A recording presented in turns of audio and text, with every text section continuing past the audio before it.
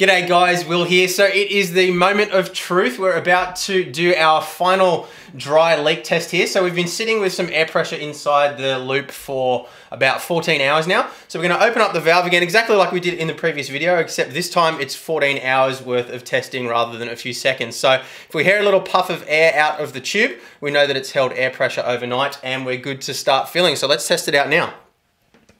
So we get the valve. That sounded good to me. Hopefully you guys heard that as well. But yeah, I'm confident that we're good to start filling up with fluid. So let's get it filled up. Let's do our wet leak test. And then all being well, if there's no leaks, we'll be able to fire it up, make sure everything works, and get windows installed. And then we can start to do some overclocking and stuff like that. So let's get to it. Okay, so I know a lot of the videos that you guys would have seen online show filling everything up in slow motion. You know, everything looks all beautiful and everything, and that's great. I love that stuff, but the reality is I kind of want to show you what it looks like in the real world. So we want to have a lot of paper towels down in any of the areas where leakage could cause a problem, just in the initial stages while we check that there's no problems. And then once we've done that, we can take it all out and have a good look at everything. So I've got a little bit of protection up the top, around the edge of the graphics card and the motherboard here, where there could be leaks from here that could damage something. I've got it all chocked full here underneath the fittings on the CPU block, underneath the GPU here as well, so if anything drips down it won't go into any electronics, and then all around the underside of the pump here, as well as protecting the white cables from the power supply as well, because obviously we don't want to get any dye on our beautiful new white cables and cause any damage there. So I think that should be enough. So now we're good to start filling.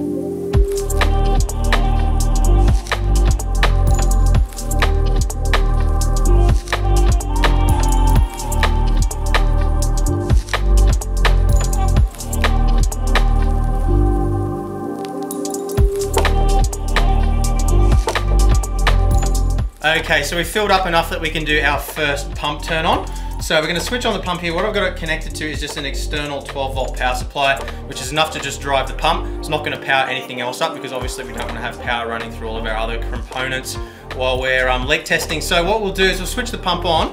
It's going to push the water down. As soon as the water level starts to get low, we'll switch it straight back off again and then refill the reservoir again. So the idea is it should start pumping up through, and then yeah, we should see some air bubbles come through as well. Should push all the air out.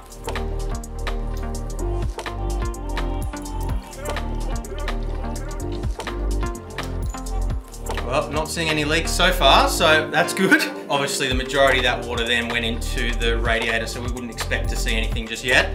But yeah, we're starting to see a little bit of water come out here. We're starting to see some splashback here as well. So let's continue filling.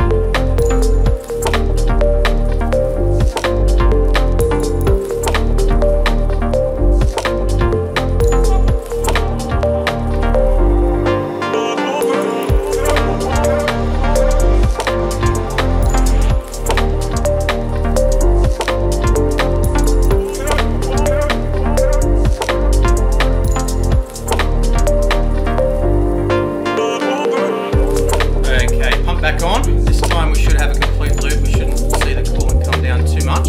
Now obviously it is going to come down a bit throughout the course of the next few hours as we bleed the system and a lot of air comes out. You see it sort of draining down a little bit there. You see a lot of air bubbles coming out, but not seeing any leakage, which is the main thing. So we're just going to let that run. We'll top up the reservoir again as it falls down, but just checking that there's no dye on any of the paper towels or anything. And it's good that we're using a colored dye here because any leaks we'll see very, very quickly on any of the paper towels. But everything looks good so far. Might just tilt the case this way a bit as well, just to help the fluid come through.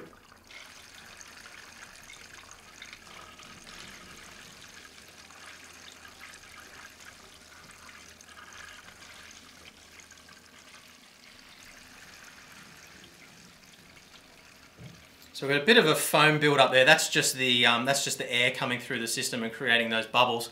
That'll die down over time, but we will fill it up a little bit more while it's still running here, and continue to keep an eye on it for leaks. So we've been running for about half an hour now and no issues whatsoever to speak of. So I'm gonna go ahead and take out all of my protection here. Check that absolutely nothing's got even a skerrick of dye on it. Everything looks absolutely fine. Nothing whatsoever. So we definitely don't have any major leaks. That is for absolute certain. So basically what we want to do from here is just keep an eye on the coolant level here, see if it drops. Now it is going to drop a little bit. I've seen people flip out when they see the coolant level drops and like, oh, I've got a leak.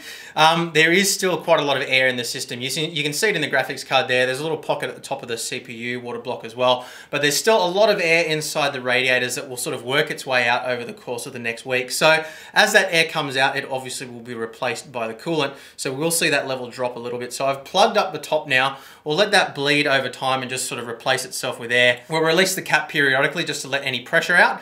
And yeah, I'll leave it for probably another hour, and then I think we're probably safe to do our first boot. Okay guys, so it is the moment that we've all been waiting for. Time to power this guy up for the first time. So a couple of things that we need to be aware of. We are going to get some errors in the main BIOS screen, the loading screen initially, and that is fine.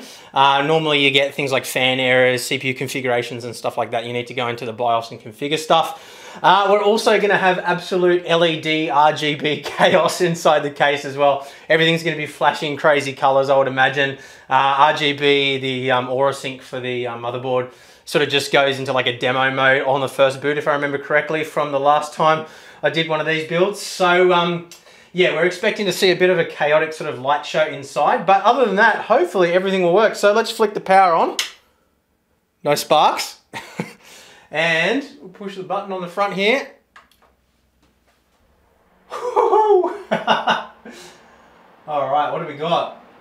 Everything looks like it's lighting up. We've got flow through our water pump, which is good. You can see it all churning around, and hopefully we get some display on the screen in a moment too. So, oh yeah, it's doing its memory training. So that's normal. It's it always freaks people out the first time, but the motherboard sort of switches itself off and then comes back on again. That's just memory training. What it's doing is it's tightening in the memory timings to make sure that it's nice and stable. So this time around, we should hopefully get something on the screen.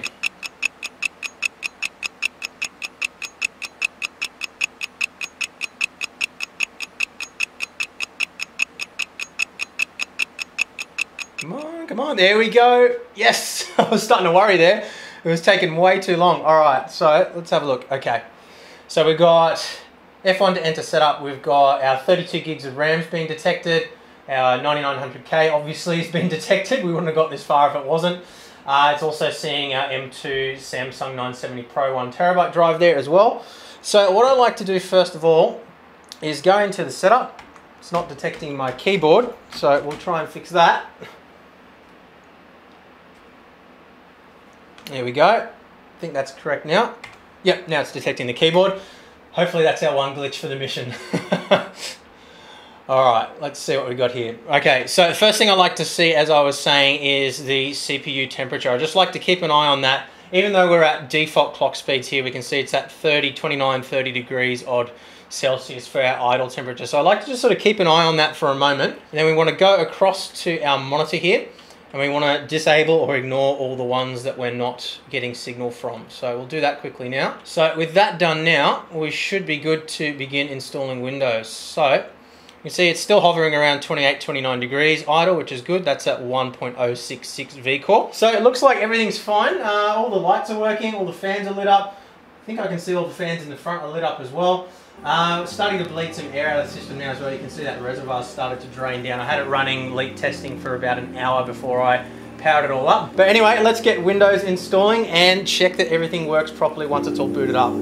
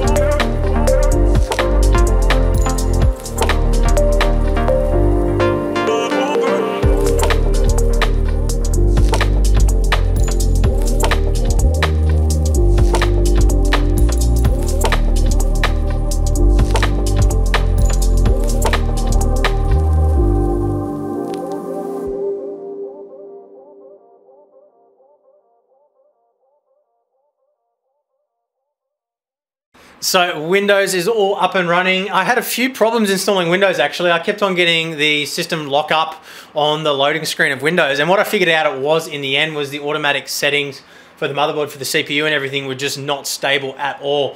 It was running really low voltage. I think it was trying to run something like 4.6 gigahertz at like 1 volt flat or something, and as soon as there was any CPU load at all, it just locked up immediately. It took me a little while to sort of figure out what was going on there, but I just did a very quick and dirty overclock to 4.8 gigahertz on all cores at 1.3 volts, which was what I thought would be, you know, easily achievable. And we've got OCCT running here quickly now. You can see no errors detected, been running for 3 minutes here. Our temperatures are sitting at around about 60 degrees on the CPU, which I'm happy with. And yeah, everything looks to be perfectly fine. That's at 4.8 gigahertz at 1.3 volts, but 1.27, 1.28 volts with V-droop there. So anyway, what I'm going to do now is I'm going to get all the drivers and everything installed, hook it up to the network, get my antivirus and everything set up on it, and then we can get stuck into doing some overclocking, guys. So yeah, really happy that everything's working, obviously, but I really hope that you guys have found the hardware side of these videos interesting and beneficial. Hopefully you guys have learned a lot, and of course, as I've said in the earlier videos, if you do have any questions whatsoever, let me know in the comments. I'm happy to come back and do some more videos covering in more detail. And obviously I'll try to reply to as many of your comments as well. And yeah, fingers crossed everything will work out perfectly. So guys, thank you very much for watching the hardware section of this video series. Obviously we're going to be moving on towards more software and overclocking stuff from now on in the little video series. So hopefully you guys will find that interesting as well, so stick around for that. But as I've mentioned in previous videos, if you are interested in purchasing any of the gear that you see in this build, you can do so using the affiliate links in the description below. A small percentage from all of those sales goes back to me to help out with this channel, and that is what has made things like this possible in the first place. So I really do appreciate your support there. But of course, the best support is always to watch the videos, share them with your mates, hit the like button, hit the subscribe button as well, and of course the notification bell so you don't miss the next video. But I'm going to get stuck into this thing now, get everything installed, so I'll see you guys again in the next video. Bye.